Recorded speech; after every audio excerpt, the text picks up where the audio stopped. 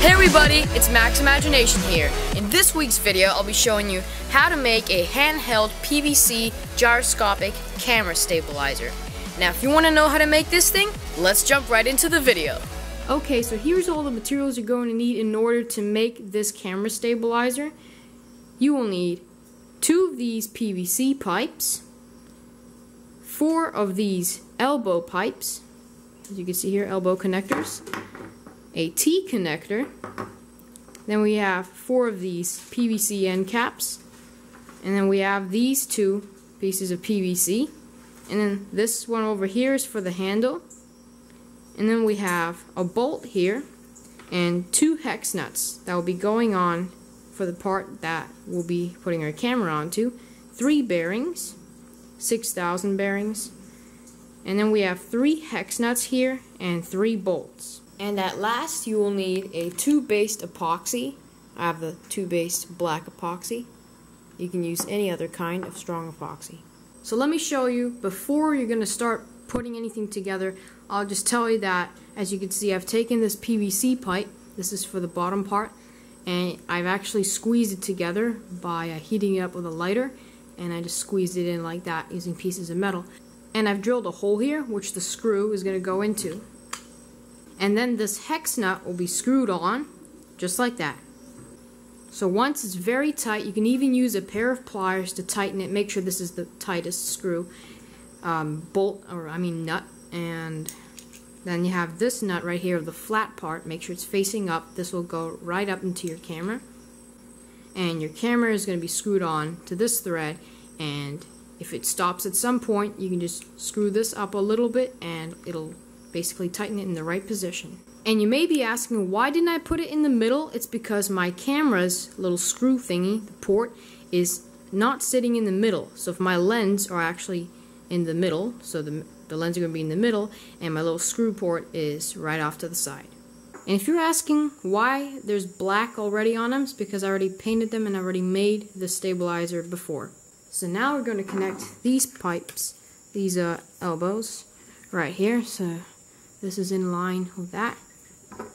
And another one like that. If you don't have a rubber mallet, just bang it against your floor, maybe not the table, or if you do have a rubber mallet, just bang it. Next, you're going to attach these 2 pipes right here. There we go. You can also glue all these joints if you want, but I'm not going to because I may need these pipes for another project. Next, you're going to attach these 2 elbows onto these 2 ends.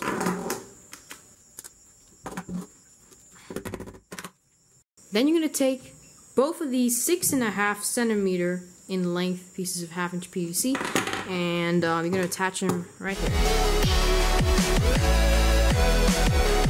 Now I'm going to go outside and drill 2 holes in these 2 end caps. 5 hours later. Okay, I'm back. Now I've drilled the holes.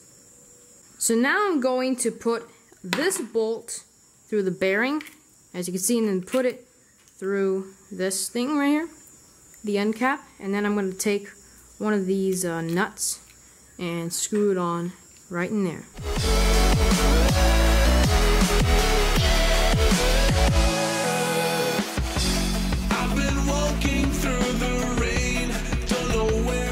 There we go. Now we're done with these 2.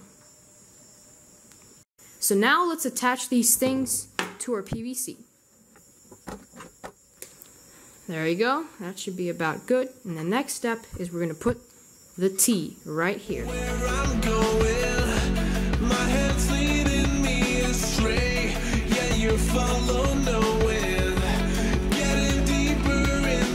Just drilled a hole in one of these end caps. These are the last 2 that we have. Now we're going to attach the bearing and do this thing again. Then you're going to attach it to your handle piece, and then put your other end cap on without a hole. And now you're going to glue your handle to the T, the bottom part of the T. Put a bit of super glue on the cover, as long as you have the cover on. You may want to hold it there for about 2 minutes.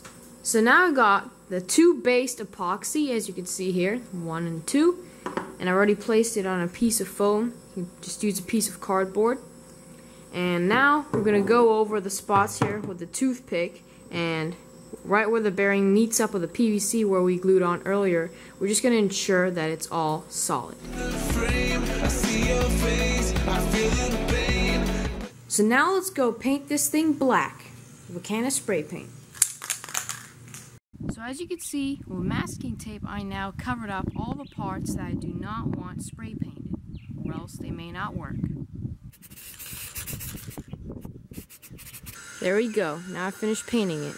Now I just gotta let it dry for a bit. So this is how you're supposed to screw the camera on, and make sure it is on tight. And if it stops at some point, then make sure you just turn it back a little to the straight position and screw the nut on up to the camera. In order to get the most stable and steady shots, you gotta walk at a steady pace, and also be very careful how you move it around very slowly and steadily. Now this camera stabilizer, it is very useful for action scenes, or when somebody is running, you can film them from the side or from behind, and it just makes things a lot more stable.